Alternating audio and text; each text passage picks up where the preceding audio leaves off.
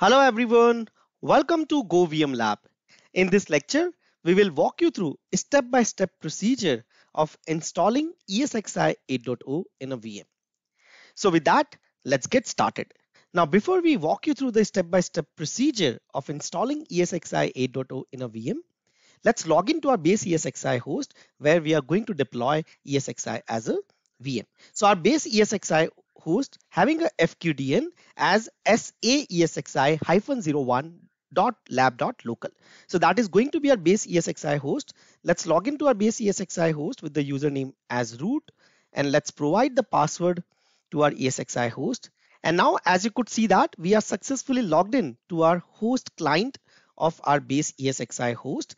And this is the name of our ESXi host, and this ESXi host is actually running ESXi version 8.0 U1. Now what we are going to demonstrate you, installation procedure of ESXi 8.0. Before we walk you through the steps, just wanted to make it clear that the installation steps remain same whether you install ESXi 8.0 in a VM or you do it on a bare metal hardware. Because it's a lab environment, that is the reason we are doing it installation in a VM. So now let's get started. Let's click on create VM, create a new virtual machine, click on next.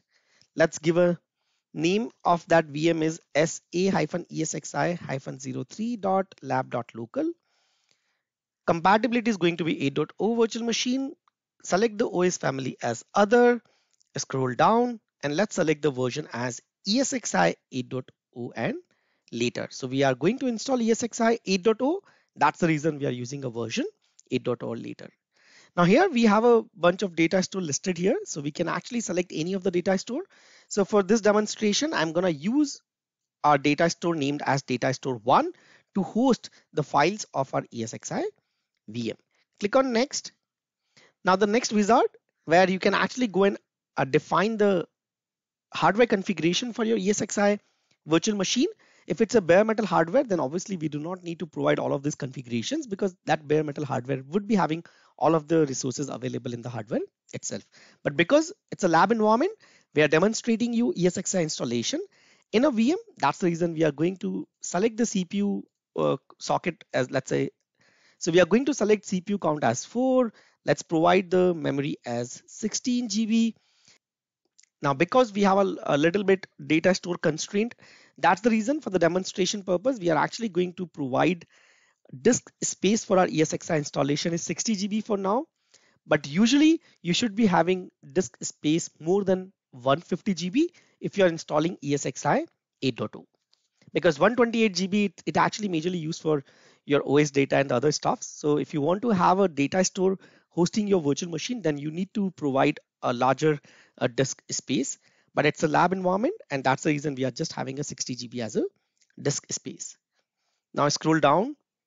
Here you have to provide the network connectivity. So we are actually going to provide VM network as a management network for this ESXi host.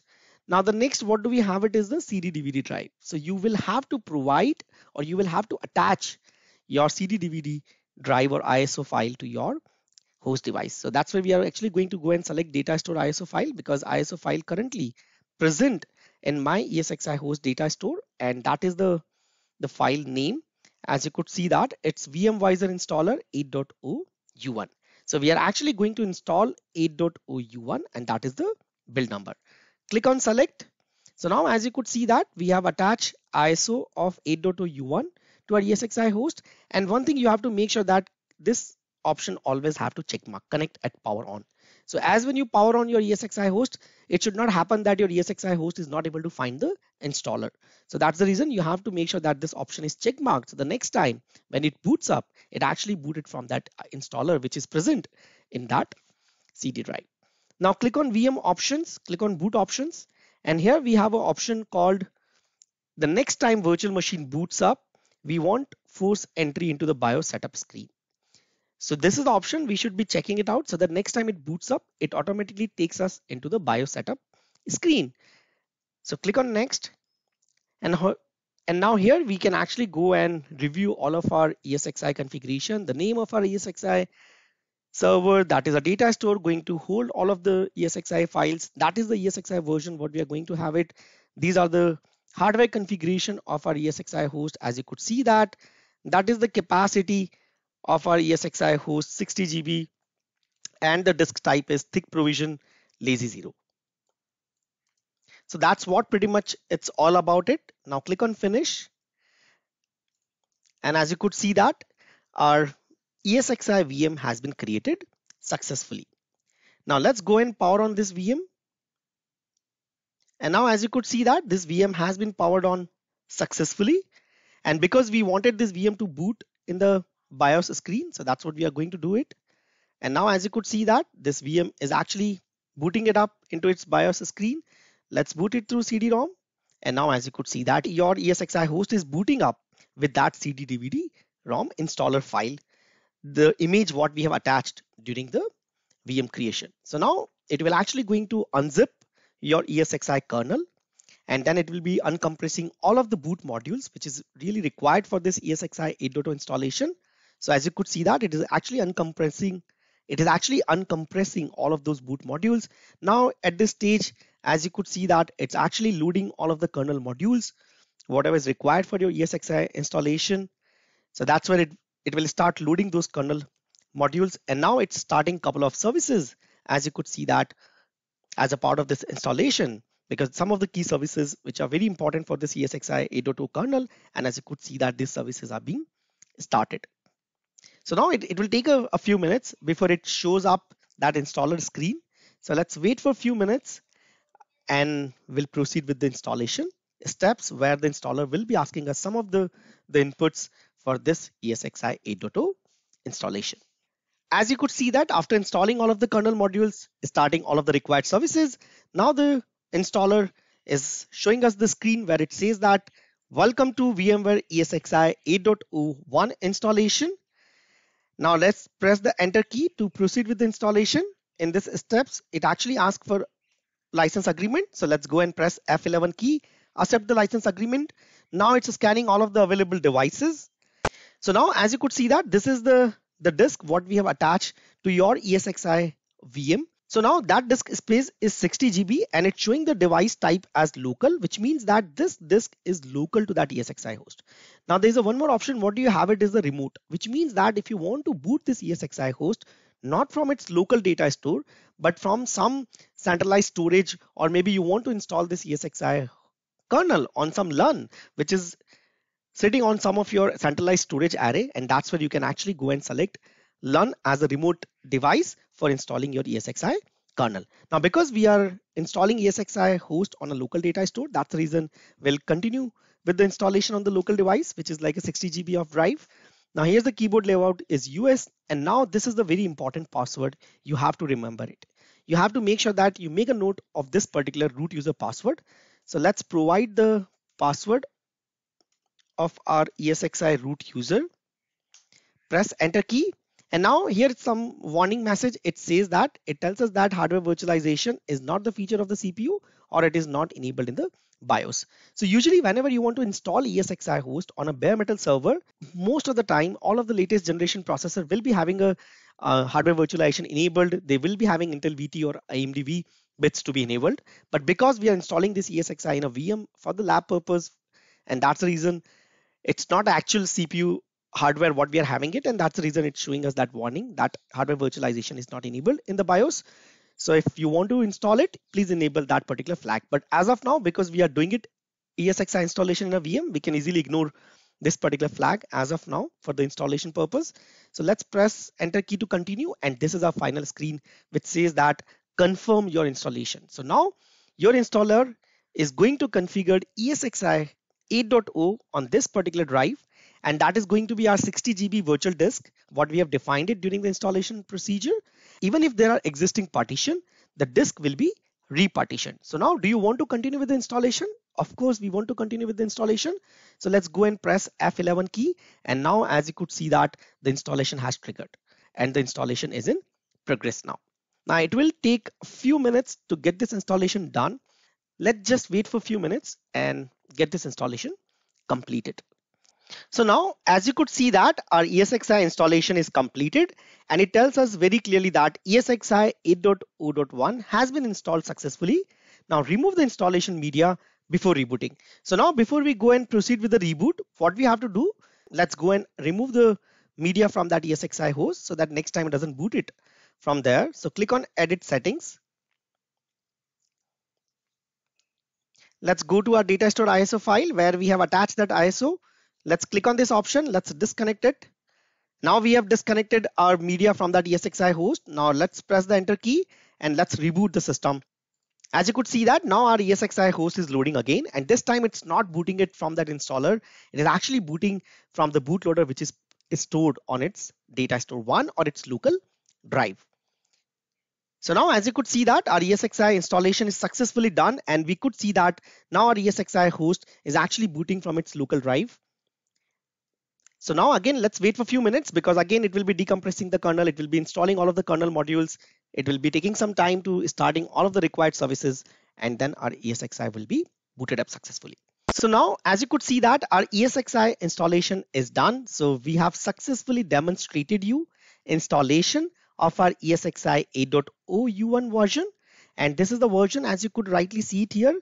That is your ESXi 8.0 U1 version. That is the build what we have installed it on our ESXi host. These are the hardware configuration. As you could see that 16 GB of memory what we have assigned to our ESXi host. And as of now, it is showing you the hardware vendor as VMware because we have created ESXi as a VM. We installed ESXi 8.0 in a VM. That is the reason it's showing vendor as a VMware. But if you're installing this ESXi on a bare metal hardware, whether it's a Dell server, IBM server, Lenovo server, you will be seeing the vendor specific information here. Now below, if you really see that, this is the information about the IP configuration or network configuration. So this is the IP address what it has been assigned to this ESXi host, and that is the IP as a DHCP IP as you could see that. So this is the dynamic IP what has been assigned to your ESXi host. So let's go and do one thing. Let's use this IP and let's try to access this ESXi host using one of the amazing host client interface what VMware has provided us to manage the ESXi host configuration at the host level. So let's open up the browser. Let's provide this IP address. So the IP address was 172.16.10.103. And now this is the host client. So this is one of the amazing interface what VMware has provided us to manage our ESXi host individually. And this is our ESXi host client. Let's provide the username as root. And if you remember during the installation, we have asked you, please make a note of that root password because that root password is really important to get access to your ESXi host. So now here we have to provide the same password what we have provided during ESXi installation. And now as you could see that after providing successful username and password, you will see that it will logs us into the user interface or graphical user interface, what we call it as a host client. So this is our ESXi host, currently named as localhost.lab.local. It's running the version 8.0 U1. As of now, this ESXi host is not being managed by any vCenter server, which means it's a standalone ESXi host. It is not being managed by any vCenter server. As of now, it does not have any license. That's the reason it's showing us saying that the license will expire in 60 days because it's an evaluation license what we are having it. And the last but not the least is no data stores have been configured on the host.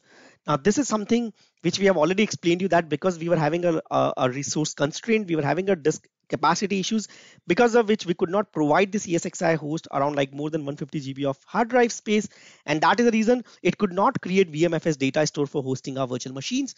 So now because it's a lab environment, we had a very enough space to create a ESXi in a VM. That is the reason VMFS data store has not been created on this ESXi host. But whenever you do the ESXi installation on a bare metal hardware, you will be having a TB of disk space, and you will not be having the constraint what we are having it at this moment. So this is expected here because we have not provided the enough disk space for the ESXi installation. And that's the reason you click on the storage and you will see that there is no data store present. So that is expected behavior because of the resource constraint. But as I said, the purpose here is that explain you the step-by-step procedure of ESXi 8.0. And as we have mentioned many times, you use the same steps to do the ESXi installation on the bare metal hardware as well. And because in the bare metal hardware, we would be having a bunch of good configuration. So we will not be hitting the data store issues. What do we see it here? So now this conclude our discussion on how do we install ESXi 8.0 in a VM. So we have walked you through step-by-step procedure of installing ESXi 8.0 in a VM. And as we are keep reiterating again and again, the installation procedure remains same, whether it's a ESXi installation in a VM or ESXi installation on a bare metal hardware. If you have interest in learning VMware more in depth, not from an administration perspective, but from the architect or consulting perspective, then join our VMware vSphere Zero to Hero Data Center Expert program. This particular program has been highly rated by all of our learners. 100 plus careers have been transitioned successfully with our Zero to Hero Data Center Expert Deep Dive program with the 100% placement record. Now, what are the key highlights of this program? As you could see that it's India's first job-ready VMware learning program, which has a 70 hours of intense learning with the 80 plus hands-on labs. 40 plus scenarios would be presented to a learner as a challenge questions to assess their learning. We do have a mentors having a 15 years of experience and the certified professionals. You would be getting opportunity to have a one-on-one in-person doubt clarification session with the VMware mentor, and this particular Zero to Hero program will also preparing learners for a L3 or senior level profiles. Now we have transitioned many careers with our deep dive program, and you can see some of the feedbacks right here on your screen. These are the feedbacks what we have received from all of our successful learners who has transitioned their career with us. So what are you waiting for?